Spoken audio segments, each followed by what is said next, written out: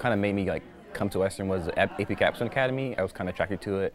I was applying to like other programs for high school students, and I wanted to come to Capstone because it was like a traditional high school with this program attached to it. So I got like the high school experience while having that specialized kind of like program. Senior Nehemiah MacDonald is one of the standout graduates in the class of 2019 at Western High School. His schedule could be considered dizzying. On top of the rigorous classes he's taken in the AP Capstone program, he works part-time at Lowe's grocery store.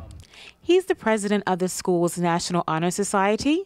He also participates in many clubs and extracurricular activities.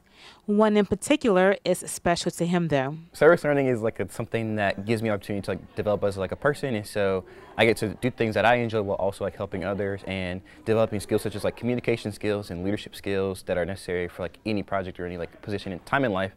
And service is also just like I can do things that I'm passionate about while also like fulfilling a need in my community, and so that's kind of why I've been attracted to service a lot. His commitment to excellence landed him at the very top of his graduating class as valedictorian. He is also the recipient of the prestigious Park Scholarship at NC State University.